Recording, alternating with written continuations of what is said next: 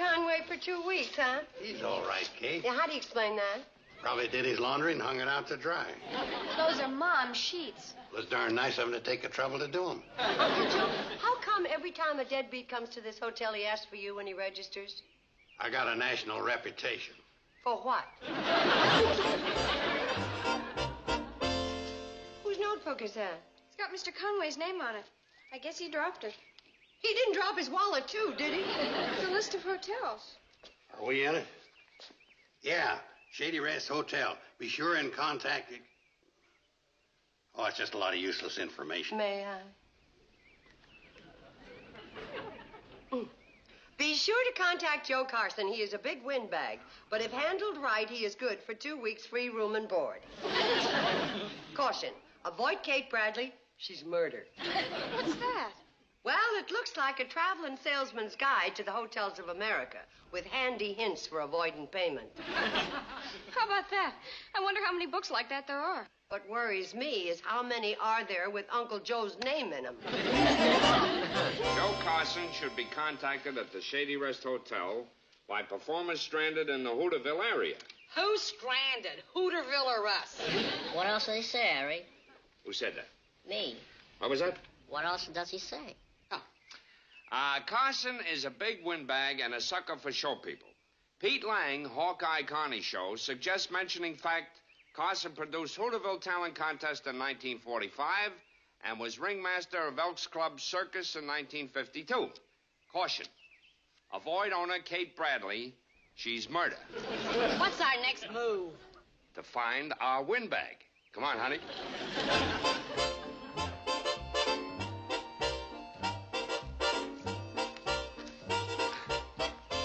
Excuse me, sir. Yeah? I wonder if you could help me. I'm looking for a gentleman by the name of Joe Carson. Do you know him? Does Joe Carson owe you any money? Oh, no. As a matter of fact, I might be giving him some money. I'm Joe Carson. The Joe Carson? Why, it's not possible. It certainly isn't. I mean, you're such a simple man. But you never know. You never know what. Mr. Carson, my card. Harry Harmon, proprietor, Sills Harmon Circus. You in the show business? Of course I'm in show business. I'm here, Mr. Carson, because Pete Lang told me you're the only man in show business that could help me. Pete Lang? Yes, you remember Pete Lang, summer of 52. The Elks Club Circus. Pete said if it hadn't been for you, there wouldn't have been any performance. Yeah, Pete Lang, he probably saw me ringmaster. He's having a little trouble with the dancing bear. I taught him a couple of steps, wasn't much. It doesn't sound like much. That's not the way Pete Lang tells it. According to him, you're the best little show doctor in the country. And, Doc, I've got a sick circus on my hands. Do you think you could have my circus on its feet in, say, 2 weeks? Well, that depends. You're absolutely right. It depends on how hard we'll work to incorporate your creative suggestions for the rehabilitation and rejuvenation of our fun-filled little extravaganza. Am I right, Doc? Well, yes, but... No buts about it, Doc. You're calling the shots from here on in. You're the doctor, Doc. Now, where are your offices located? Offices? Yeah. Well, I live at the Shady Rest Hotel. If that's where you want us, that's where we're going to be. You're the doctor, Doc. Now, you see, the trouble with our show is the first 45 minutes. You know what I mean, Doc? Nothing seems to happen. Oh, when Mr. Harmon came to me with his problem, I suggested we make this our headquarters. Oh, you suggested it. That's right. You see, if we're all under the same roof, I can doctor the show while they're on their 2-week layoff. Oh, they're out of work, huh? Oh, that's a bad choice of words, Mrs. Bradley. Why, the Sills Harmon Circus hasn't been out of work for 15 years. Right, Mary? Right, Mrs. Bradley. The only reason we're standing here right now is that my husband is a perfectionist. He's constantly pumping new blood into our company. Yes, sir. And when it comes to new blood, you just don't take chances. You get the best doctor in town. And I can't think of a better man than old Doc Carson. Doc Carson? That's just an expression we use in the show business, Kate. Mrs. Bradley, I presume you have enough rooms for all of us? The whole circus? Oh, no. I was referring to my executive staff, Mr. Tingling, Mr. Farnham, and Mr. Haley. Tingling, Farnham, and Haley. That's part of my organization. Mrs. Bradley, I'll be taking care of all the bills. Tell me, are you a member of the Wayfarers Club? No. How about the Bill of the Month Club? Very nice. Son of a gun. I never thought that I'd see the time when anybody would go for a good old solid cash. Could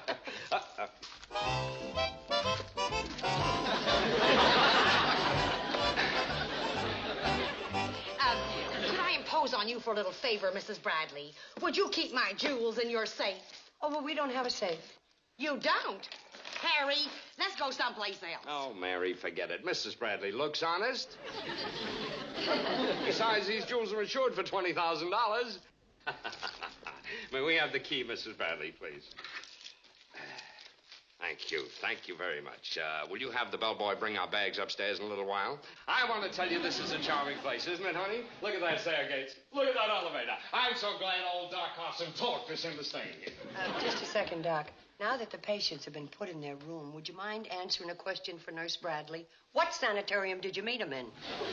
Pete Lang told him about me. Pete Lang. Who's Pete Lang? You remember him. He was around when I ringmastered that Elks Club circus. Oh, yeah. When you taught the dancing bear those fancy steps. Who's Pete Lang? Well, you remember him. He was that nice-looking fellow with a little mustache. He wore an overcoat just like the one Mr. Harmon has on. Yeah, Max. Now, remember, you're John L. Tingling. John L. Tingling. Welcome to the Shady Rest. Thank you. Well, here you are, Mr. Tingling. Room 3, top of the stairs. Oh, by the way, when will Mr. Farnham and Mr. Haley be here? Well, they ought to be here just about the time I hang up this coat.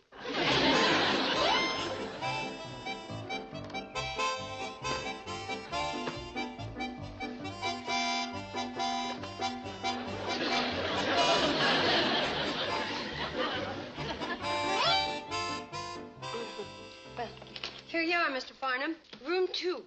Thank you. Beat it, you mutt. Did I hear a voice coming out of that suitcase? Kate, these circus people are all ventriloquists. Is that right? Yeah. Take me upstairs. I guess you'd better take him upstairs.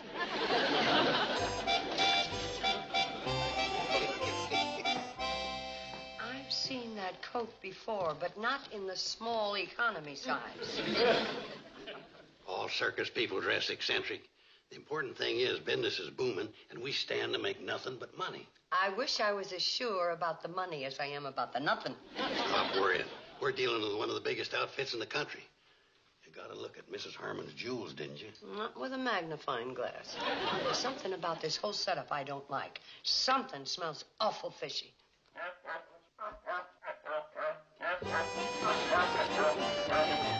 Pardon me, lady. I'm Mr. Haley. Am I the last to arrive? I'm the first to leave. Get him out of here.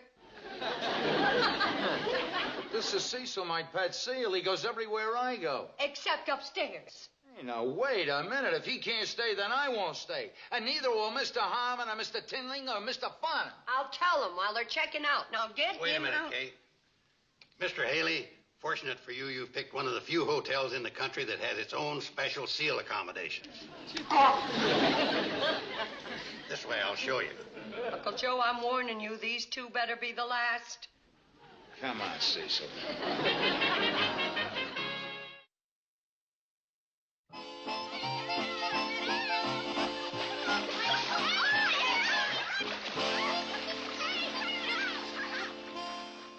Hey, girls, come on down.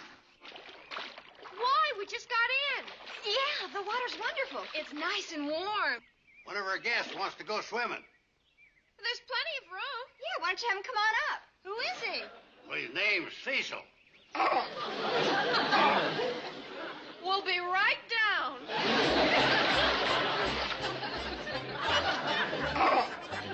All right, come on, fellas, let's go.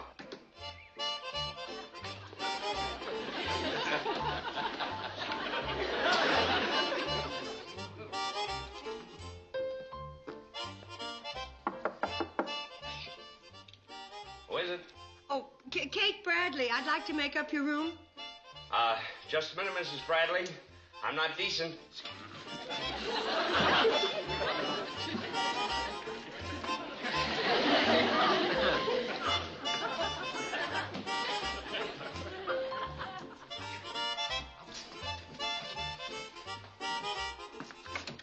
right with you, Mrs. Bradley. Calm down. Sit down. Relax.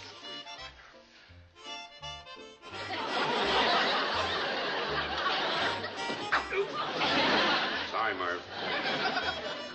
Come in, Mrs. Bradley. I'm sorry to disturb you, but I'd like to make up the room. Sure, honey, go right ahead.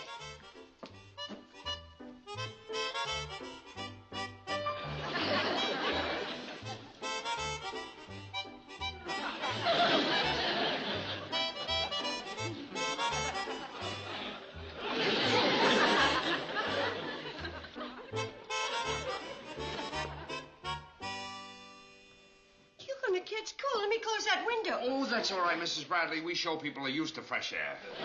Well, then I'll make the bed. Oh, don't do that. Why not? We show people are very superstitious about strangers making our beds. We always like to make them ourselves.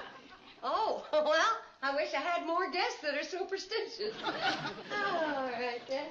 I'll just leave you the towels. Where are the towels? Towels? You see any towels, Mary? No. You're going to bring us some, aren't you, honey? I had 6 towels when I came into this room. Oh, you just thought you had them. Oh, no, I had them. Well, they're not here. Now, look, Mr. Harmon, when I came in that... It just came to me. Now I know where I've seen you before. Mary and I have been trying to remember. In the movies. Oh, no, I've never been in the movies. Then it must have been in television. You mean to tell me you've never been a star in show business before? No. Can you believe that, Mary? It seems impossible. A beautiful, talented woman like this in Hollywood has ignored her. Well, they're not going to get away with it. You know what I'm going to do? I'm going to get in touch with my agent the first thing in the morning and see that this situation is remedied. But That's all right. Don't thank me. I owe it to the American public. Yeah. Mr. Harmon, when you talk to your agent, would you ask him if he knows where the towels are?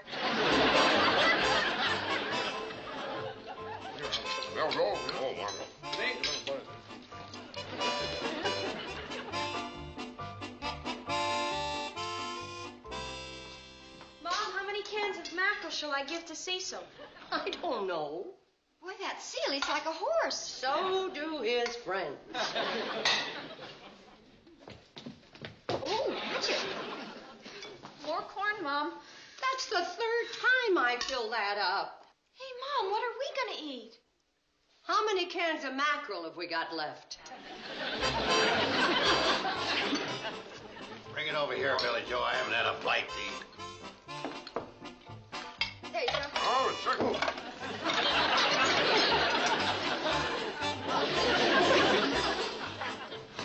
We have some more chicken, honey, please. It's your 3rd helping of chicken. How can you eat so much? I guess it's a country air.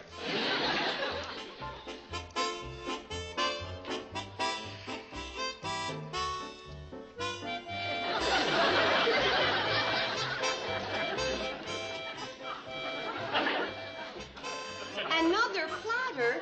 I fried 12 chickens. He asked for more. Get Uncle Joe.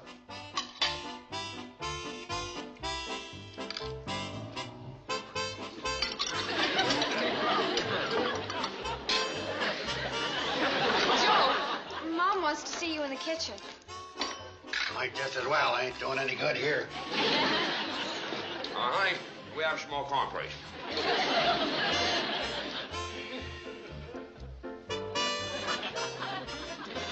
All right, beat it. The coast is clear. In the 3 days they've been here, they've consumed a grand total of 72 pork chops, 174 eggs, 8 pounds of butter, 22 gallons of milk, 22 apple pies, and a 5-pound box of candy the girls were going to give me for Mother's Day. Don't blame me. All I've got to show for the last 3 days is a bent fork and spoon. What I want to know is where are they putting it all?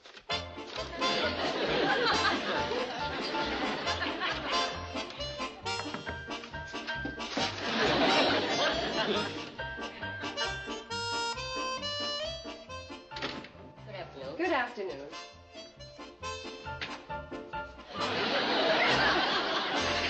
Uncle Joe! Uncle Joe! Uncle Joe! I'm busy doctoring the circus. Uncle Joe, I just saw a little man about that high come out of the bathroom. A little man? Oh, come now. I tell you, I saw him, and he went in that room.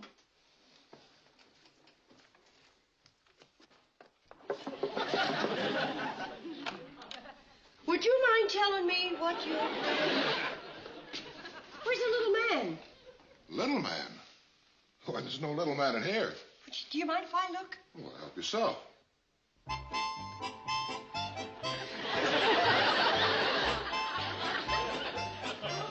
Hey, uh-huh. Shh. Find him? No. Kate, you'd better go lie down. You've been working too hard.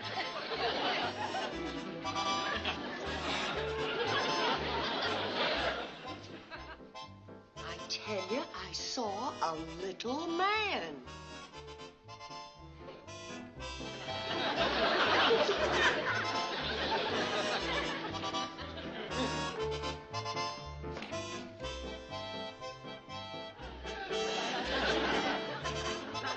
Uncle Joe! What's the matter? There's a man walking on my clothesline. What man? Him!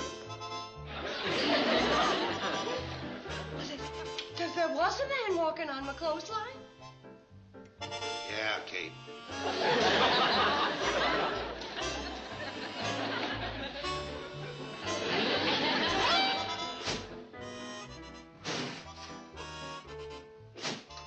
Is that smoke?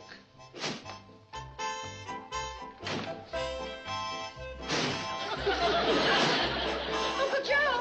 Uncle Joe! Now what? Look outside. What do you want me to look at? There was a man out there with fire coming out of his mouth. Oh, it's probably one of our guests with heartburn. He wasn't one of our guests. I have never seen him before. Now, Uncle Joe, there are a lot of people in this hotel who have not registered. Kate, you're seeing things. I have seen everything but money. Now, I want you to go upstairs and you tell Mr. Harmon I want him to take care of the bill, and I want him to do it right now. Now, wait a minute. Either you ask him or I'll ask him. You'll ask me what, Mrs. Bradley? Isn't it a beautiful day? Yes, it is a beautiful day. Now then, you were going to ask me something, Mrs. Bradley? Yes, Mr. Harmon. Well, I'm afraid it'll have to wait because I want to ask you something. Now, I hate to start the day off with a complaint. Complaint? Well, I don't know what else you call it. You see, I've been in this hotel of yours for 10 days now, and you have yet to present me with a bill.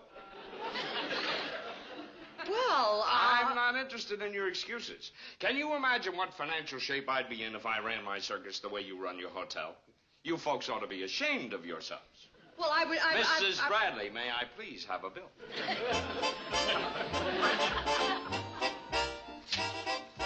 Is this my bill, Mrs. Bradley? Yes, it is. Well, I would like the entire bill, please. Oh, well, that's the entire bill. Oh, that's it, huh?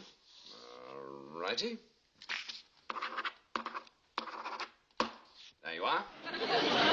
Oh, and Mrs. Bradley, in the future, let's keep our accounts up to date, shall we? See you at rehearsal.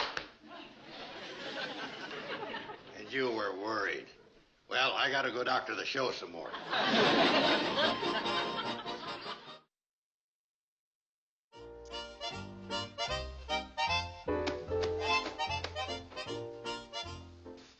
What's this? A non-paying directory for show business people? Got the Shady Rest in it, too. With a mention of windbag Joe Carson and murderous Kate Bradley. Ladies and gentlemen, I direct your attention to the Sales Harmon What is Redoctored.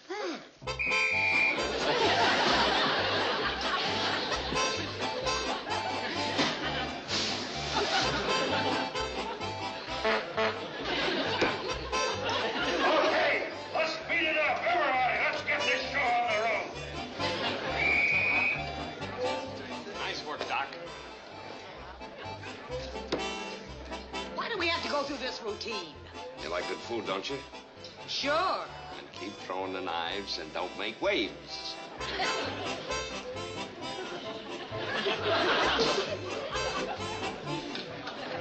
Uncle Joe, what in the world? Hey, Mom, look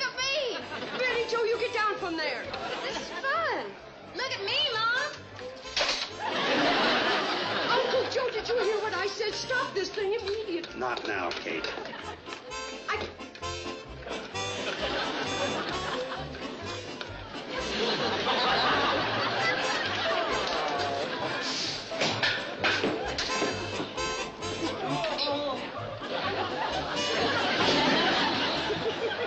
Uncle Joe, your friend Harmon is a fraud. His name ain't Claude, it's Cecil. It's what? Louder and with more feeling. Uncle Joe, let me tell you something. Betty Jo, I told you to get down from there. But this is fun. You get down. Oh! Joe, you get out of there. Mom, it isn't dangerous. I said to get out of there. Mom, Mrs. Harmon never misses.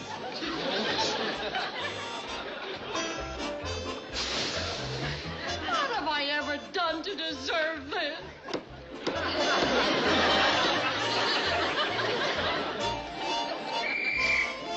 Ladies and gentlemen, I'd like your attention. I have an announcement to make. Oh, boy, lunch. Hey. Hold it. Hold it, my bad. The dining room is closed forever. Now, just a minute, Mrs. Bradley. As a paying guest, I'm afraid I'll have to object. You're not a paying guest. You're a sign-in guest. But, Kate, that... Quiet. You're not even a guest. Mr. Harmon, I found this little guidebook under your bed. How many times have I told you? Be neat. Now then, you all have exactly 15 minutes to pack and leave. But, Kate, You've got 10. Mom, you can't throw them out. Where'll they go? Oh, well, let's see now. May I suggest Crabwell Corners Inn? See Frida Grayson. She is good for 2 weeks free room and board by telling her that she looks like Elizabeth Taylor. I knew it wouldn't work. You knew it wouldn't work. You think everybody's as stupid as you Oh, as stupid as you are, that's all. Oh, I like that. Oh, you like that? Oh, I Well, why don't we go to your mother's place?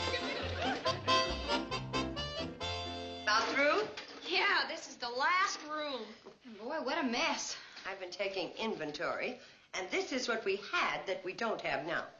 18 towels, 22 knives, 18 forks, 7 spoons, 12 ashtrays, and my grandmother's picture. Grandma's picture? Well, they left the picture, but they took the frame, and that is an all-time record for things swiped at the Shady Rest Hotel. And they seem like such nice people. And they taught me so much. Ta-da! Forget it. Now that you're all finished, you can all line up outside the bathroom door for a nice hot bath. Hey!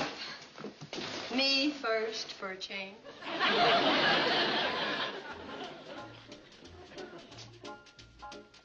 Uncle Joe! Uncle Joe! What's the matter, Kate? Your friends forgot something.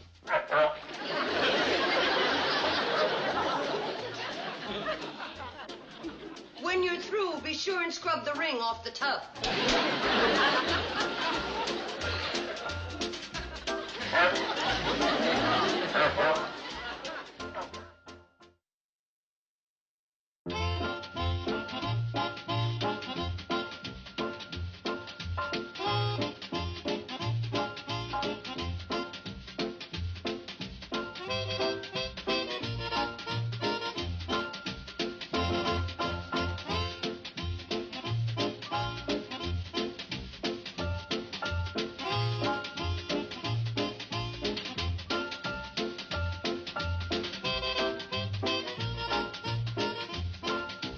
Petticoat Junction. This has been a Filmways presentation.